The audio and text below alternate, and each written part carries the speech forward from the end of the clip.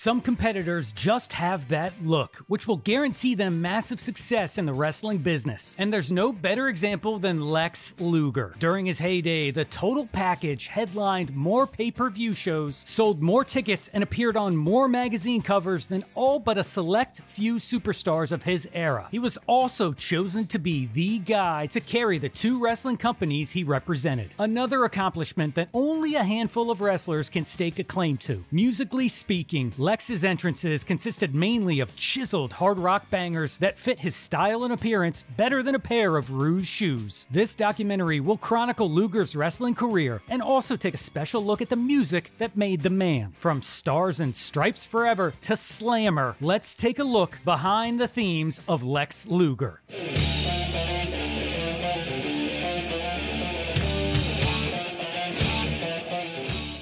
Possessing a sculpted body that was juiced to the tits, thanks in part to Dr. Feelgood, Lex knew that he had better use what his mama gave him before it was too late. After a failed college football career that saw Luger kicked off the Miami Hurricanes when he took a little walk on the wild side and caused a hotel ruckus, he tried his luck in the pros of Canada, playing close to his home sweet home of Buffalo, New York for the CFL's Montreal Alouettes. Lex spent a couple of years there before returning to the States when he signed with the Green Bay Packers of the National Football League. However, Luger never played in a game and thus is not listed on the Pack's all-time roster. In 1984, Luger finished up his football career playing in the United States Football League for the Tampa Bay Bandits, Memphis Showboats, and the Jacksonville Bulls. So seeking some stability in his life, Lex walked into the Tampa offices of Championship Wrestling from Florida, where he was introduced to legendary Japanese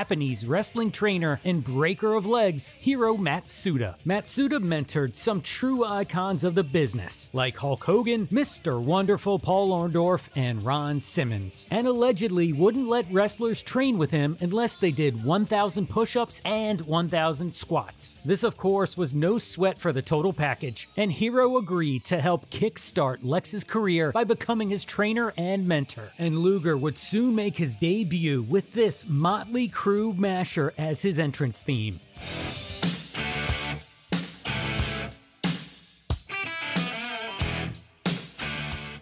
Breaking into the business when wrestling was enjoying one of its biggest booms ever meant that promoters were constantly on the lookout for the next big thing. In the mid-1980s, many promoters equated big muscles with big potential success, pointing to the superhero-like stature of wrestlers like Hulk Hogan, superstar Billy Graham, and the Road Warriors Hawk and Animal. Boasting a phenomenal physique, Luger fit that mold better than a tight t-shirt, and it wasn't long before people began referring to him as the next Hulkster brother. Bursting onto the wrestling scene like no other before him in the Florida territory, Luger quickly became #1 with a bullet, a modern-day Superman, so to speak, which is ironic since Luger's adopted ring name was inspired by the Man of Steel's nemesis, Lex Luthor. Luger's rapid rise saw him win the prestigious Pro Wrestling Illustrated Rookie of the Year award in 1986, and that meant that ultimately his star power burned brighter than the CWF. And just in case the prospect of leaving the territory wasn't tempting enough already, an infamous solid steel cage match with the wild and crazy Bruiser Brody helped Lex decide to hightail it out of there faster than a speeding bullet. During the match, Brody just stopped working, stopped selling, stopped doing anything, leaving Luger confused,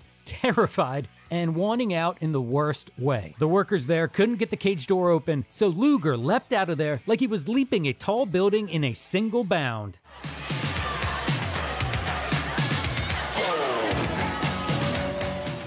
The next stop on the Lex Express was when Luger was brought into Jim Crockett Promotions in 1987. Thrust into the spotlight, everyone quickly learned that Sexy Lexi was indeed the total package, and aligning Luger with the legendary Four Horsemen as a replacement for that crusty old bastard Ole Anderson gave Lex instant credibility. Luger's look and his strength added another element to the heel faction that they had never had before, a big muscle dude. And with announcer David Crockett as giddy as a schoolgirl girl whenever Lex began to flex, the NWA fans soon started to cheer him on, which led to Luger leaving the faction for a babyface singles run, chasing Flair and the Big Gold belt. But unfortunately for the total package, Big Gold proved to be as elusive as his first NWA entrance theme, which has evaded the wrestling theme song community for decades. It's obviously from a production music library of some sort, but no one has been able to locate the title of this track or the name of its composer ever. Now for reference, this audio was recorded from a VHS tape of the 1988 Great American Bash that I bought for the low price of $30. That was the price of freedom back then, folks, and no, I will not be explaining what a VHS tape is or what a VCR does. Ask your parents, kiddos. Shipping and handling not included.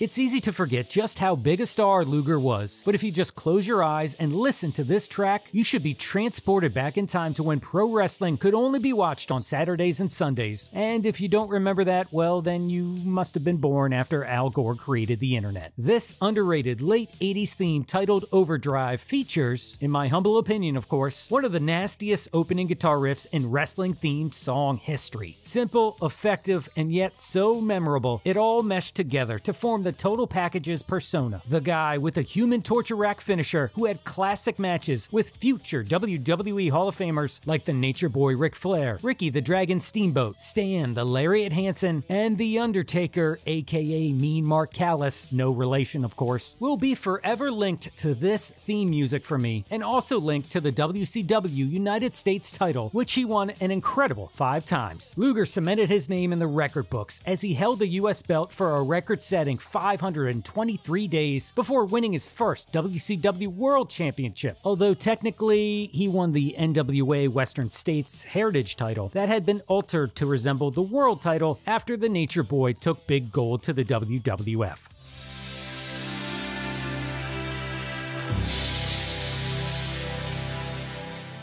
Wrestling is a sport of bodily extremes, the aesthetics of which dictate that wrestlers who are fat are really fat and wrestlers who are shredded are ridiculously shredded. Luger was always a physical freak during his in-ring career, an egotistical slab of meat who spent as much time flexing in the mirror as he did wrestling. And boy, did Lex love to flex. The dude was always on TV, bouncing his boobies back and forth and back and forth. So when Luger negotiated his release from WCW in 1992, Vince McMahon was quick to snatch him up, but it wouldn't be for Lex's wrestling ability, oh no. Rather, it was to become the poster boy for Vince's latest pet project, the ill-fated bodybuilding organization known as the WBF. However, an unfortunate motorcycle accident put Lex on the shelf for a while, and by the time he was healed up and ready to go, the WBF was already out of business. So now it only made sense for McMahon to bring him in as a full-time WWF competitor. Now, the gimmick of the narcissist was the brainchild of Hall of Famer Pat Patterson, who could tell that playing an arrogant, self-centered heel would be right in Luger's wheelhouse because of his inherent love fest with himself and his physical perfection. And here's a little fun fact piece of trivia for you. This masterpiece of an entrance theme, created by Jim Johnston, was used to introduce The Rock's quote-unquote high school sweetheart during Mankind's famous This Is Your Life skit back in 1999. And bonus points for you if you can remember her name and leave it in the comments down below.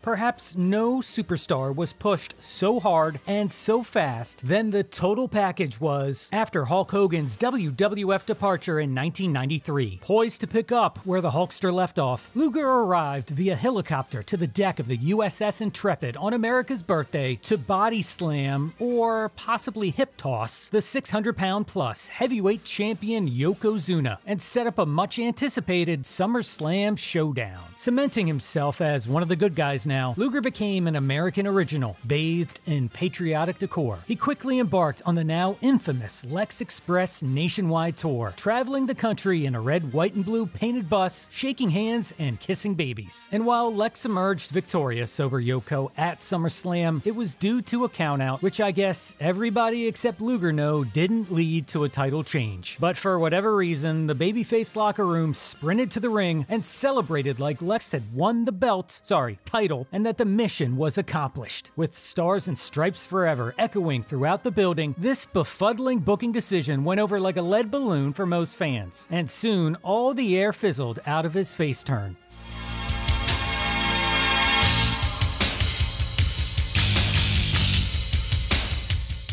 Although Luger did go on to become a co-winner of the 1994 Royal Rumble and co-main event WrestleMania 10, for all intents and purposes, the Lex Express had officially crashed and burned. Not even Luger's feel-good, all-American patriotism could salvage the man that Vince McMahon had hoped would lead the WWF's new generation. Instead, the WWF Universe took a liking to Bret Hart, and Vinnie Mac had no choice but to make the Hitman the main man. With Lex's main event run all but over, Luger was left to linger in the lower mid-card, feuding with the likes of evil Finnish environmentalist Ludwig Borga, Shaka Bra, Kona Crush, and that million-dollar corporate sellout Tatanka. This theme lasted Lex about a year or so, until it was remixed into a bangers and mash-up, so to speak, for a new patriotic tag team.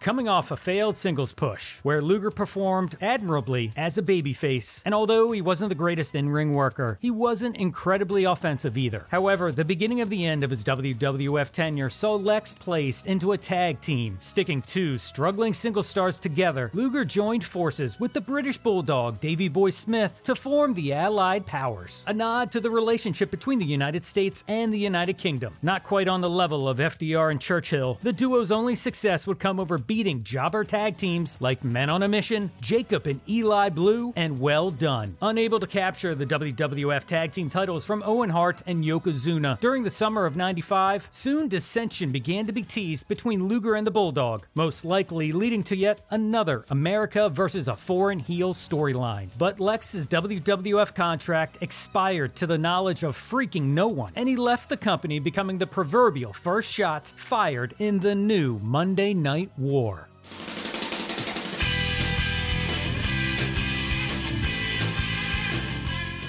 Luger has always felt more like a WCW guy to me, and of all the themes that Lex had during his wrestling career, this energetic, thumping, guitar-laden track is probably the one that most hardcore fans remember. This song definitely had a throwback feel to it that tipped its cap toward the bygone hair metal genre. Luger used this music when featured as both a babyface and as a heel, which is fine when you consider that its generic nature works for either type of character. When Luger re-debuted for WCW on the inaugural episode of Monday Nitro, it was as a traitor in a frilly, puffy shirt returning to where the big boys played. He was a tweener, someone who was simultaneously Sting's BFF and a loose associate of Jimmy Hart and the Dungeon of Doom, cheating to win his matches and plotting to end Hulkamania. However, by 1997, and for a brief moment, the total package was the company's hottest white meat babyface, and the man responsible for taking the WCW Championship away from Hollywood Hulk Hogan and the NWO, if only for 5 days.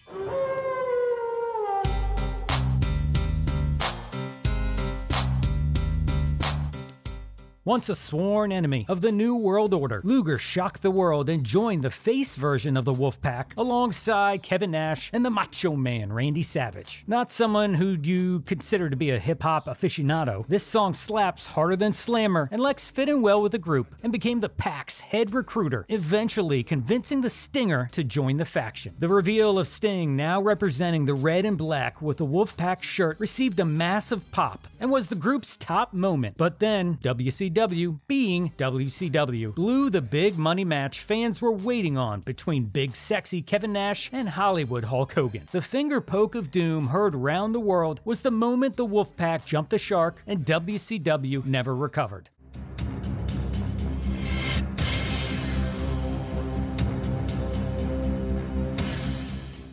As a self-proclaimed Lex Luger mark, watching Lex's final few years were very difficult for me. Calling himself just the Total Package as his ring name instead of just a nickname as part of the insanely stupid rebirth of the Total Package storyline. Way to go, Russo. Basically, Luger dies, and his ghost comes back to narrate his funeral. Then the lights dim, Miss Elizabeth appears, and Flexi Lexi is in the center of the ring with this futuristic music playing while doing all of his famous poses in a skit that was strangely reminiscent of his WWF debut. This is some real wrestle crap at its finest here. And the aging process also hurt Luger's overall athleticism, so he was put in tag teams with the Nature Boy, aka Team Package, and Buff Bagwell, aka Totally Buff. And so, on a side note, as we wrap up this documentary, it needs to be said that Lex Luger deserves to be in the WWE Hall of Fame. The magnitude of his star power necessitates his inclusion. And while it's true he's had some tough times, both emotionally and physically, he's no longer the Total Package of old, but a kind and humble man devoted to God, full of positivity and grateful for his fans. And that's it for this documentary. I hope you've enjoyed this episode, and I look forward to taking you further behind the themes in future documentaries. Now, if you have any suggestions or recommendations for us, please leave a comment down below, and don't forget to give this video a massive thumbs up. Go ahead and also share it with a friend who you think might also like it, because it really helps our channel grow and reach new people. Also, if you haven't already, please consider subscribing for weekly wrestling theme song content, and don't forget to follow us on social media so you get all our latest updates, and we'll see you next time. Wrestling Behind the Themes.